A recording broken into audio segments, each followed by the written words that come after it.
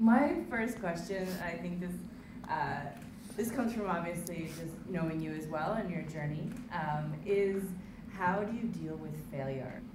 I ignore it. I ignore the possibility of failure and fear.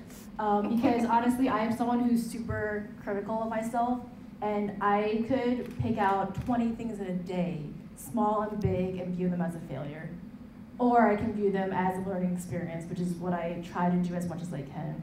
Because it truly is that every time you try something, you are learning from it, and then you are perfecting it from there. I truly think that the biggest failure is just not trying. Check. That's a great answer, Wen-Jay. Well, firstly, thank you everyone for coming out and supporting Wen-Jay on this big day. It means a lot, and man, we worked on this show for 2.5, going on 3 years before it ever hit the screen. So this is not, I mean, to the general public, like it just happened, but you know, we've been working on this for a very long time, driven the entire time by this North Star of painting a totally different picture of entrepreneurship than you would otherwise see. And I have gripes. Kendrick has a song, he goes, I got a bone to pick. And I got a bone to pick with Fast Company and TechCrunch and all these publications that take a very rare look of what entrepreneurship looks like, and they have massive distribution channels, so they take these little glimpses and they perpetuate, you know, this narrative out there that entrepreneurship looks like a hockey stick.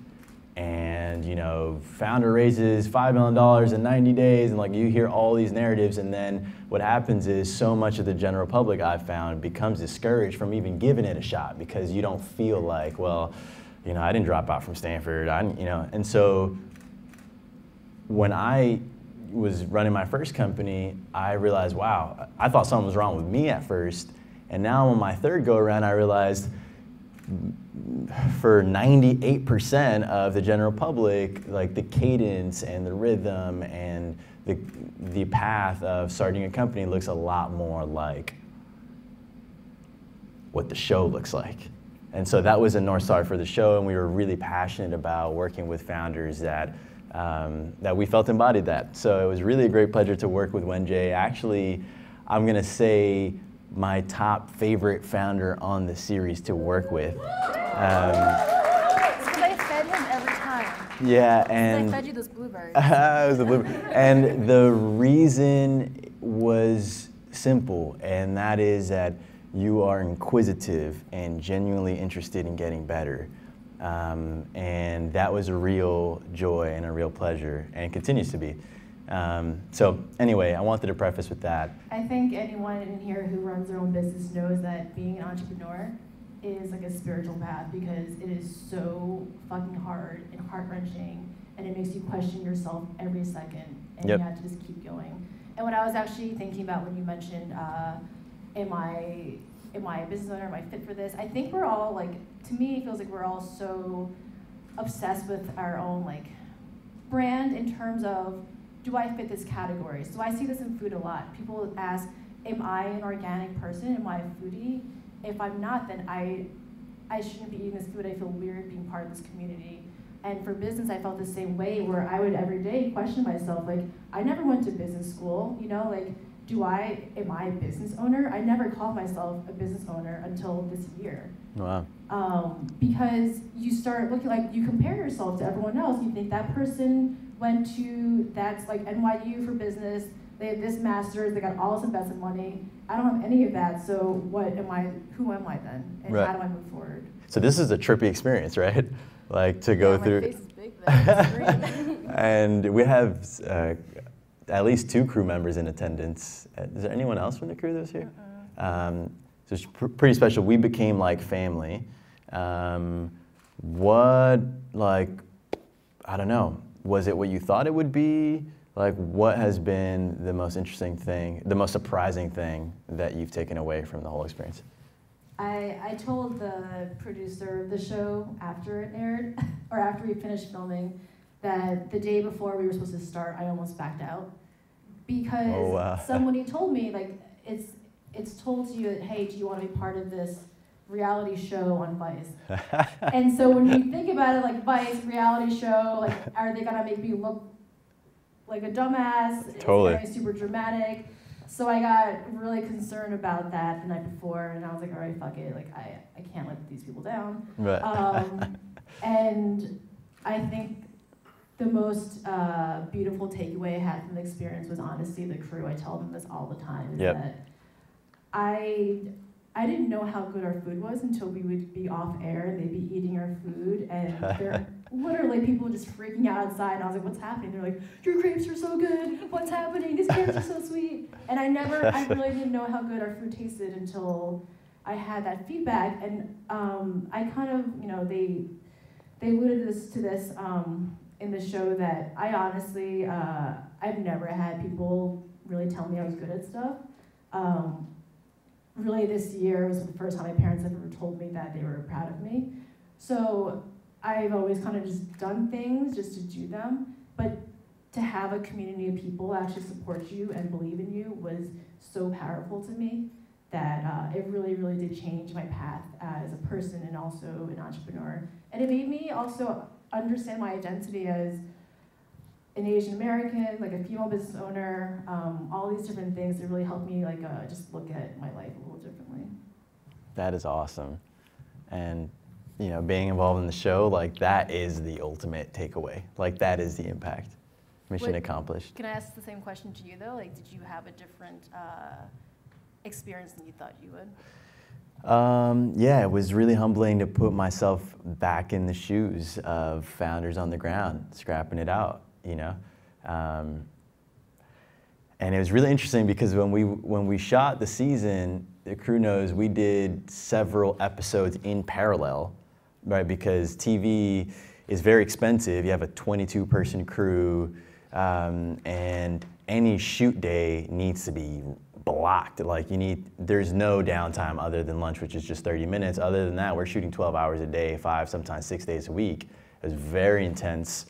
And a business, we needed to give you time and all the other businesses time in between the tasks. And so we would do one company and then another company and kind of push the balls forward on a few companies at once. Anyway, I mentioned that because for 4 months, just about my entire life was thinking only about you guys, your guys' success. Like, what would I do to further this business? Like, oh my God, is Wen-Jay gonna, nail it with this activation? Like, I was really. Did you think I was not going to? A little bit, right? You're like, oh shit. No, I think for this show to work, like you gotta set people up to win, and it became clear early on to me like what your core strengths were. And so we built the episode around that as the win, and we kind of reverse engineered from there. But that was the most refreshing takeaway from me, was putting myself back in that mission critical point. My question, this is a question that I'm curious how you feel about it post this experience in general, but how do you maintain your vision and stay true to what you see as the core meaning and purpose of your business while growing? Before this show, I strongly believe that you can build your own unique successes, and money was not really a metric of success, that the impact in your community was the most important. And I still believe that, but I also now value money because you do need money to grow your vision, Like I have a really big vision.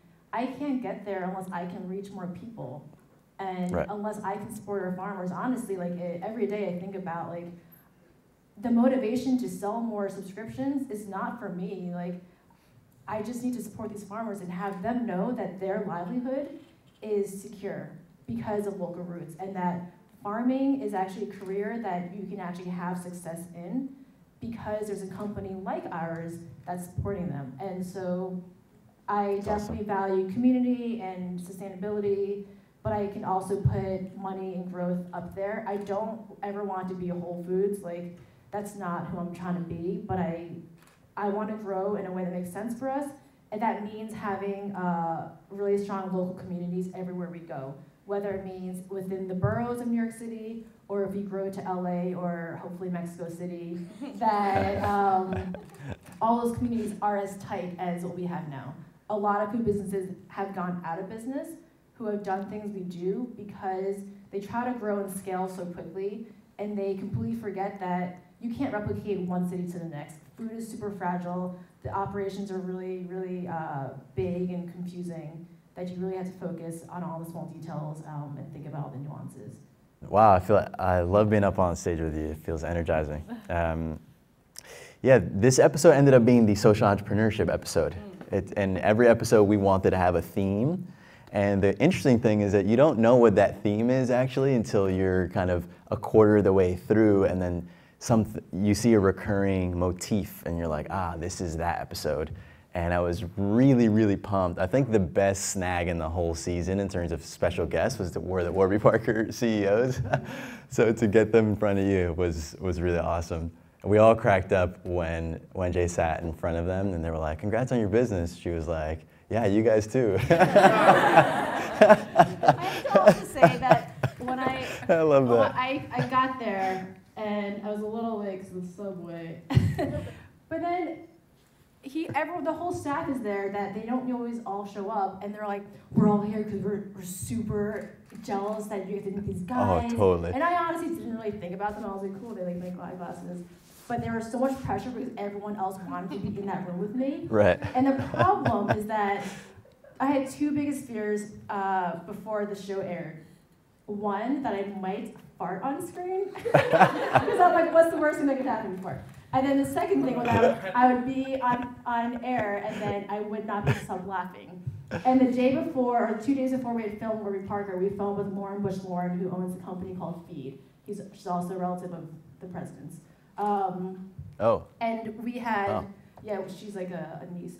We had a session with Lauren Bush, and Lauren and I somehow ended up in this laughter. Like, you know when you're at a slumber party when you're 10, and you're with your friends and you just cannot stop laughing for no reason.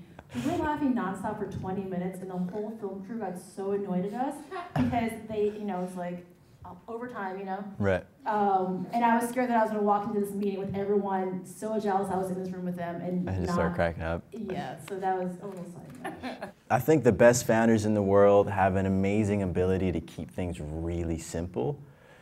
And there were certain words in that conversation. I actually was in the other room watching the monitor taking notes because I so look up to Warby Parker's. Probably I have them on right now. Like, there are a few companies where I look for reasons to bring them up because I like them so much, and that is brand resonance.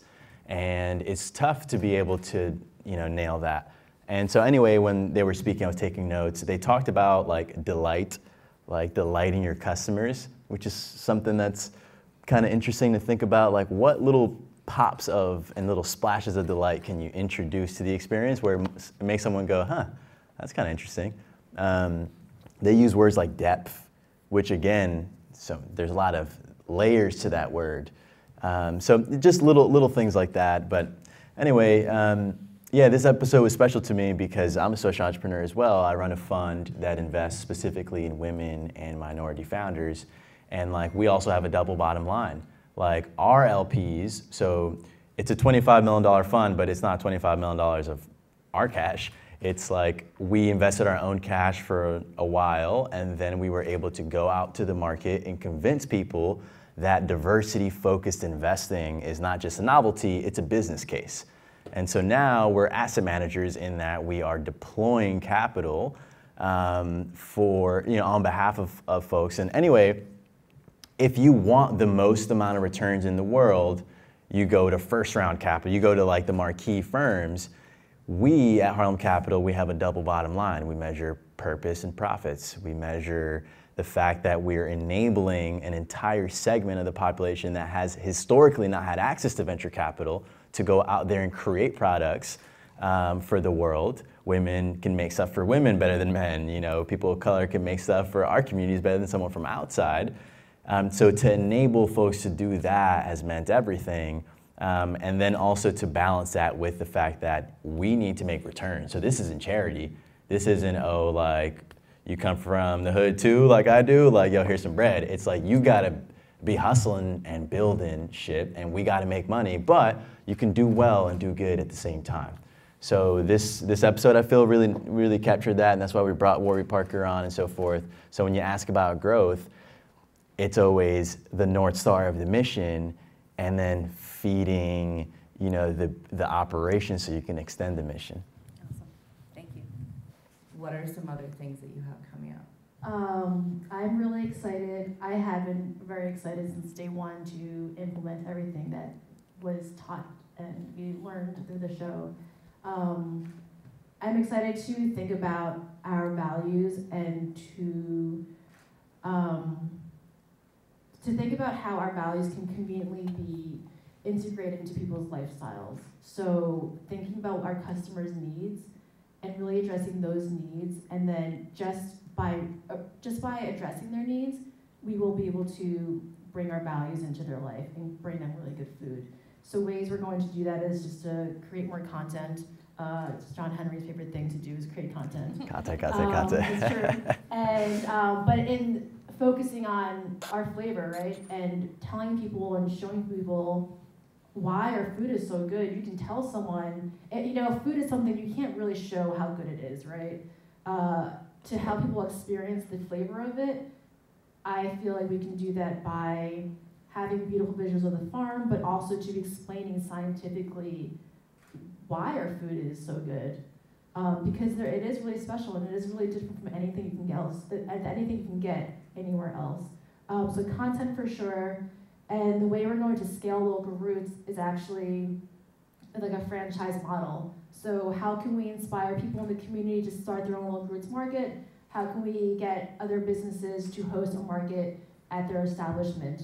So that's definitely an idea we have that we've been slowly executing. Cameron, who's in the back, has been helping me a lot with that, so that's really exciting. Awesome. My hopes for all of the businesses that we feature is to, and also, by the way, my same exact plan, because I asked myself the same question, like, this is my first time doing this, so what next, right? And my hope for every single featured business is to dominate the airwaves, because your 15 minutes could last 20 years, or it could last 15 minutes, but the point is, I don't know about you, Wen-Jay, but you can feel a lift, right, in terms of your reach while you're on air. Like, and the executive producer at Vice reached out to me and he said, John, I think you'll find, even on the smallest of networks, the network effects of being on recurring cable television. Like, yes, it's lost its grip in the market, and yes, you know, digital is on the rise, but cable's still cable. And like, I remember last night I was doing a panel, and while I was on the panel, there was a rerun of our episode on the air. And like, you're gonna be sleeping and your episode will be on the air. And over time, these views compound, and this single piece of content will be viewed 20 million plus times across various platforms. And so what I hope for Local Roots is like, okay, dominate the airways in this time. Hit up every food blog and have them write features on you as an individual, on the company. I would even illegally rip this fucking episode and slice like little moments and distribute them, and like I would do so much shit being on, right, like I would do so much repurposing of the content so that you can position yourself for the next big opportunity, whatever that is. Yeah, and that's what I'm also doing for myself. Awesome. Is there one piece of advice or words of wisdom that you feel like you didn't get a chance to share with Wen-Jay that you can tell her now? I mean, honestly, we spent a lot of time together, so I feel like it all came out. But, you know, advice is cheap. Advice is fucking cheap. When my team and I, when we pitched our first billionaire, at the end of the meeting, my partner, who's supposed to go for the close, got nervous, and he was like, he softened the ask a little bit. He was like, so we'd love to have you on as investors or advisors or whatever capacity. He softened it. And then this guy looked at us square across from the other side of the table and he said, advice is cheap, get the money. And everyone at the table cracked up laughing, but he was still looking at us, and he wasn't laughing. He wasn't laughing. It was like this moment where my partners and I, everyone else, it was a big table, was laughing, and we were looking at each other, and he was like letting us know that the way you get to this kind of impact is to like go for it, right? And so, you know, advice is cheap. I'm looking forward to seeing Wen-Jay execute on that advice over time, and she already has put that into effect while we started shooting. So, nothing left to be said.